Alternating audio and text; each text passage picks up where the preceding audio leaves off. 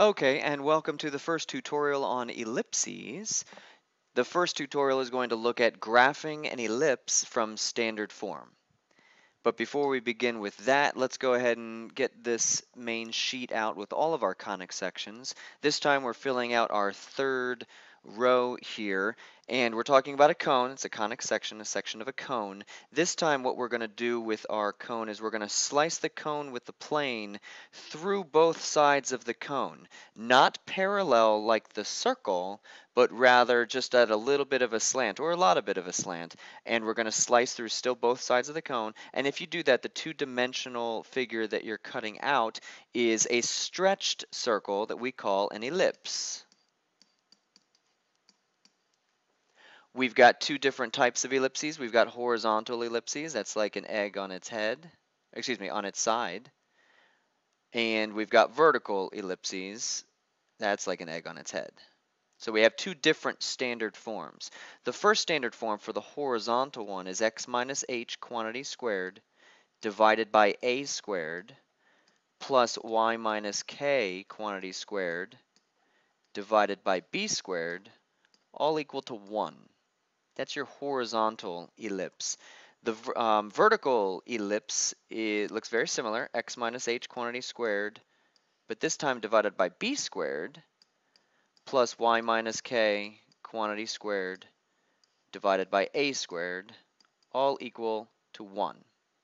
So it sort of looks like a circle in terms of its two quantities that are being squared with the plus sign in the middle, but what's different between the circle and the ellipse is the denominators of our two quadratic terms are different numbers. A squared and b squared are not the same. If they are the same, then we would actually have a circle, but when they're not the same, then we have a stretched circle.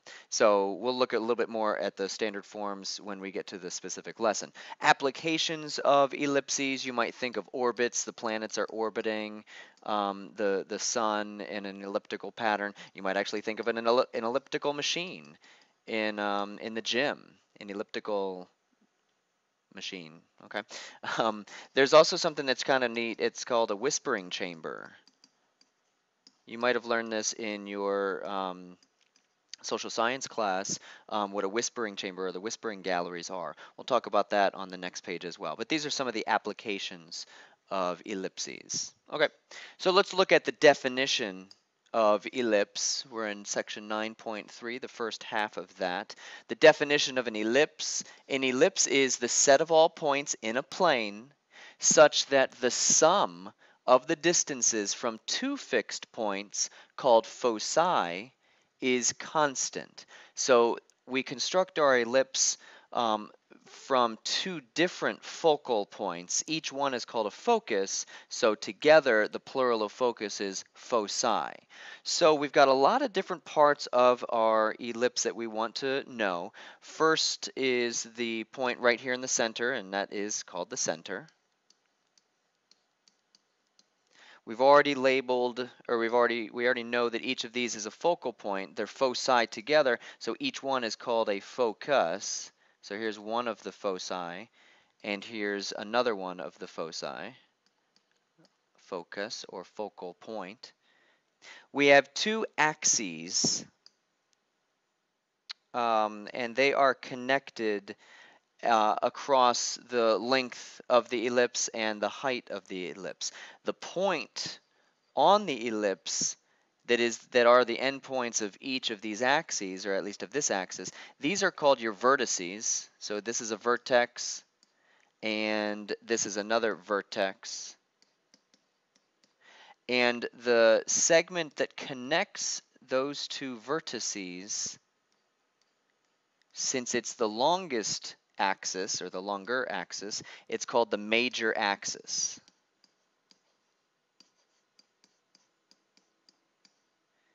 We have two co-vertices, which in this case are going up and down.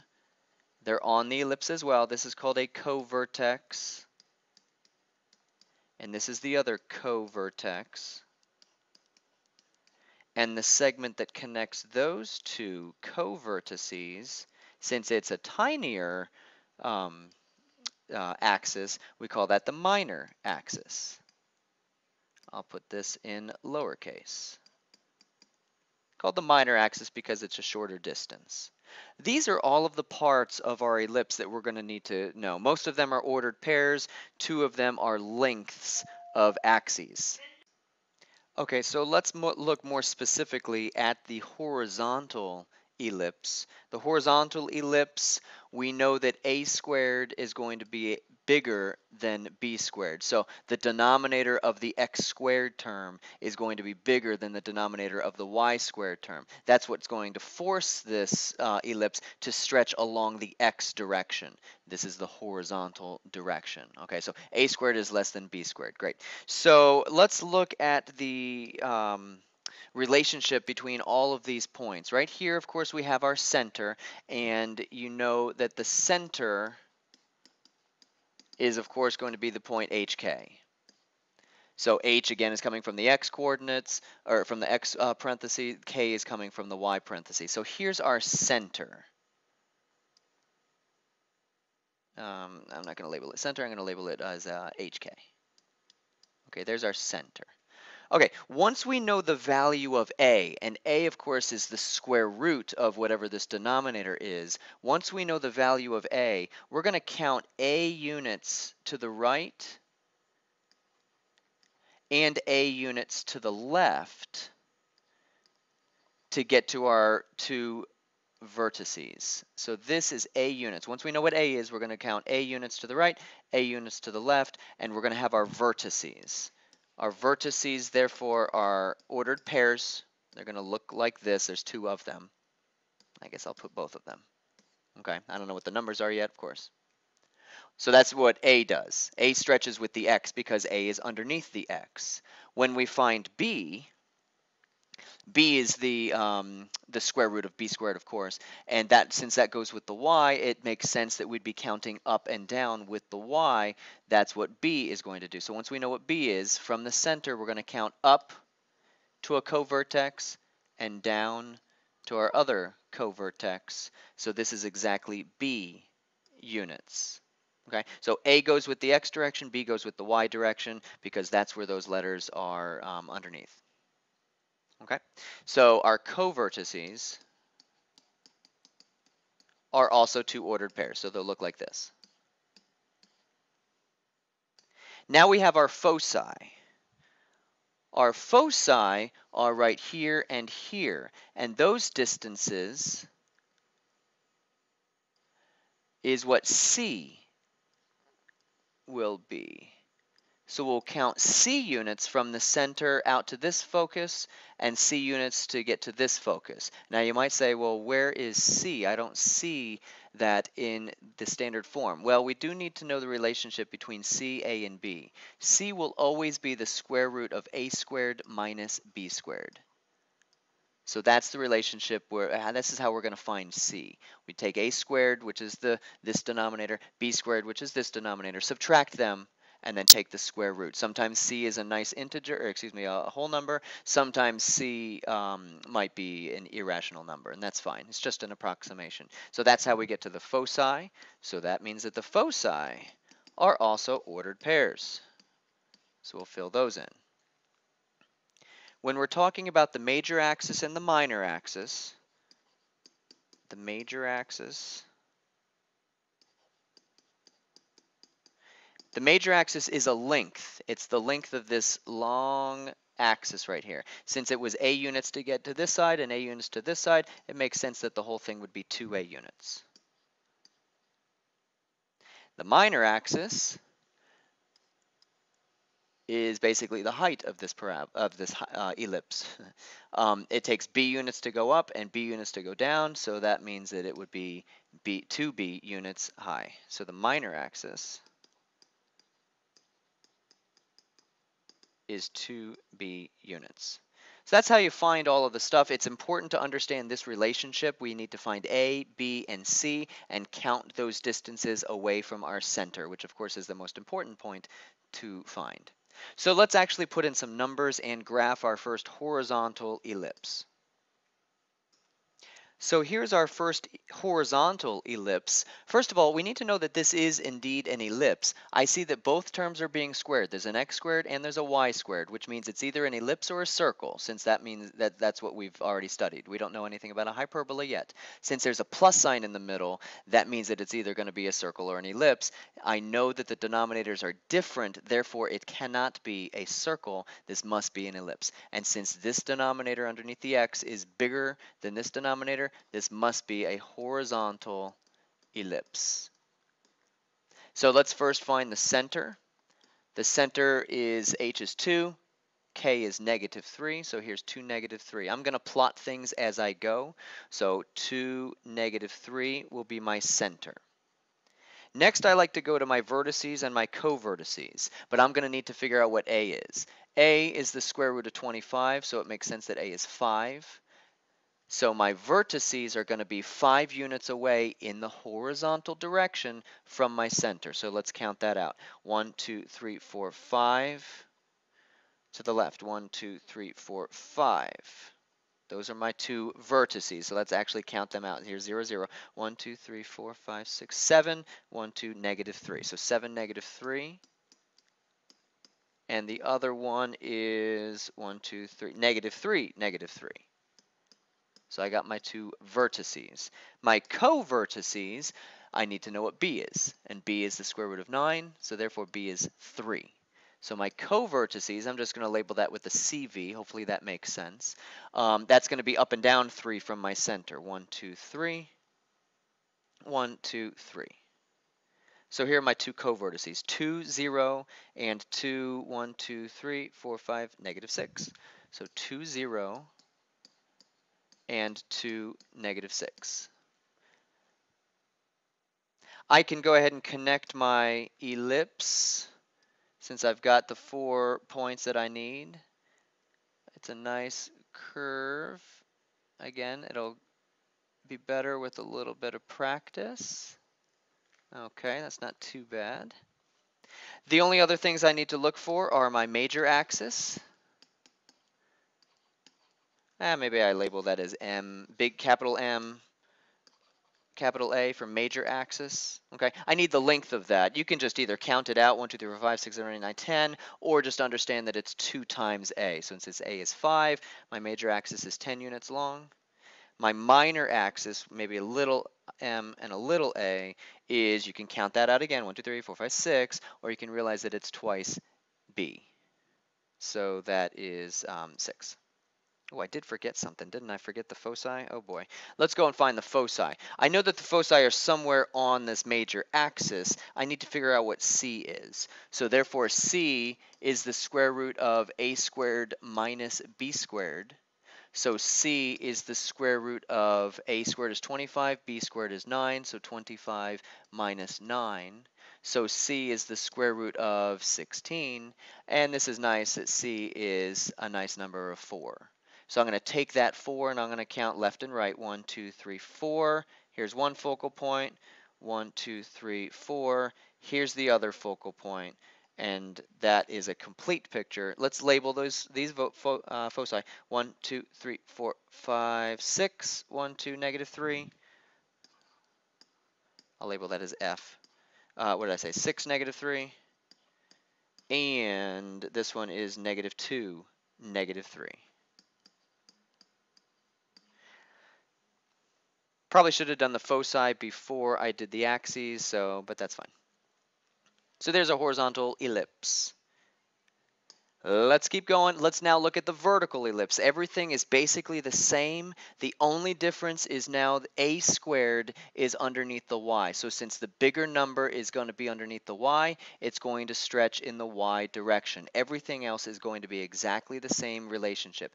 A squared is still greater than b squared, which forces this to be a vertical. C will still be the square root of a squared minus b squared. That's why a squared always has to be bigger, because otherwise if you subtract this the wrong way, you'll get a negative, and that's imaginary. That's no good. So we still have our center. Our center is still HK.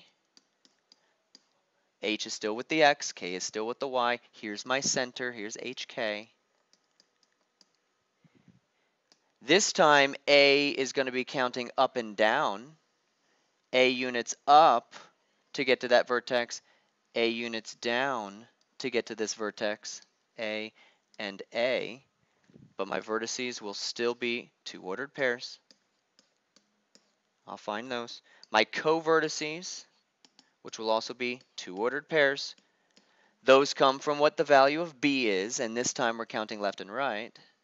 So B will get us to this co-vertex, B will get us to this co-vertex, so here's B and B. And the foci comes from the value of C. Once I figure out what the value of C is, I'm going to count C units to this focus and C units to this focus. And the focus, of course, is 2 points as well, the foci. Let's see, what do we have? Major axis. Major axis is still going to be 2A units. The minor axis is still going to be 2B units. Let's graph one of these, and that will be the end of the tutorial. I know that this is an ellipse again because I see a plus sign in between two quadratic terms, and the denominators are not the same. So it's not a circle, it's an ellipse. Since the bigger denominator is with the y, I know that it's going to travel in the vertical direction like the y term, or like the y-axis does.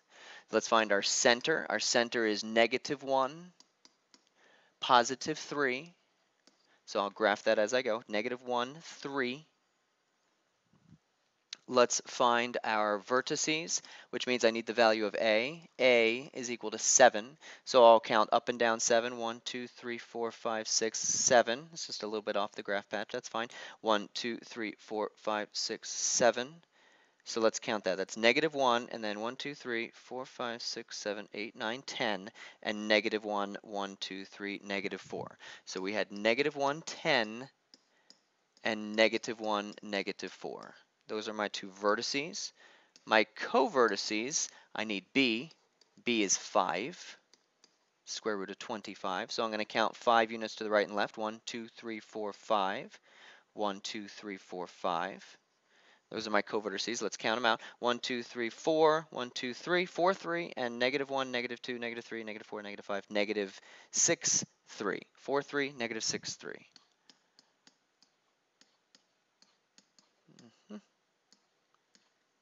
Let's get the foci. Remember to do that this time. C is going to be the square root of a squared minus b squared. C is going to be the square root of 49 minus 25.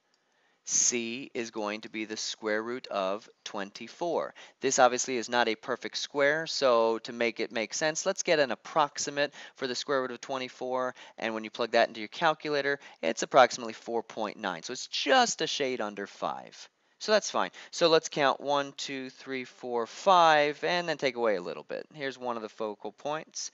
And then 1, 2, 3, 4.9 would be about right there. Let's see if we can count those out. This is -1, 1, 2, 3, 4, 5, 6, 7.9-ish.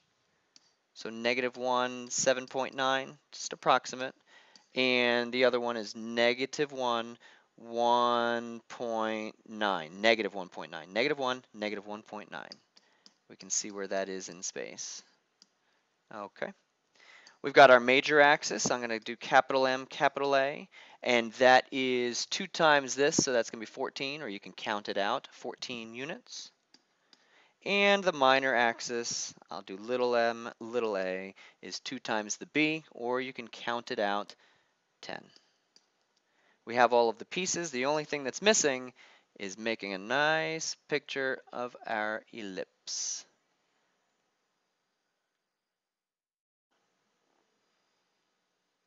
Thank you for watching this tutorial on how to graph vertical and horizontal ellipses. Bye-bye.